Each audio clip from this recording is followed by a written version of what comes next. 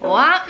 It's your sis, Biblical Babe Jelly B. How you doing, my family? I pray everybody is blessed, that you're well, that you're more than well.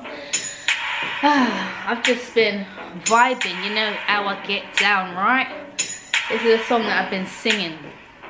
I am marching with my heavenly armies. I am marching to the will of my God. This is my emancipation song. Out of the matrix, he called me from my mother's womb. They mash up every power, principality, spiritual wickedness coming at me. Yet this is my emancipation song. I'm gonna stop right now, but I want to tell you this, okay?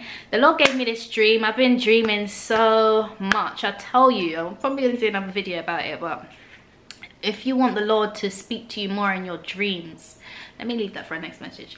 But I had this dream, okay, and I was in this huge cinema and it was filled with people. This specific scene in the dream, it was filled with people and they were all just watching. Loads of people. I even saw another video that the Lord brought to me, Holy Spirit just showed me today on YouTube, and it was somebody, it brought the dream back to my remembrance. I had it on the 30th of March and it said let the movie begin, or the movie's about to begin. And this person, this prophetic voice, he also had a dream. He also had a dream about being in a cinema. What he saw in his dream was not what I saw in my dream, but it's just this specific short word for somebody that, why? It's bigger than you thought, you know. It's bigger than you thought.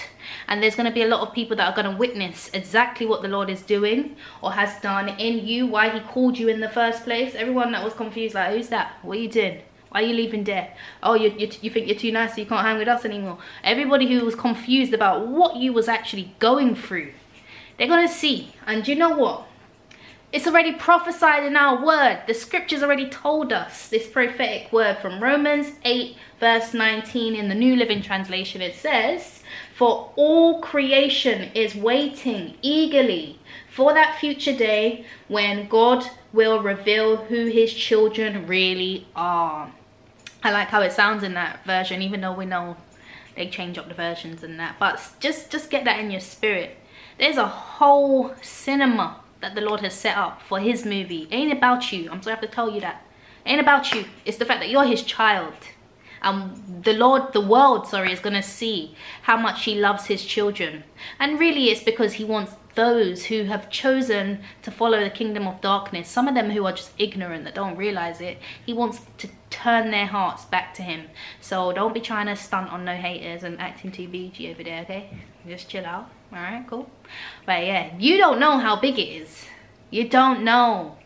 You really don't. So anyway, just gotta release that to somebody. Praise the Lord in advance. He's the greatest. Shalom.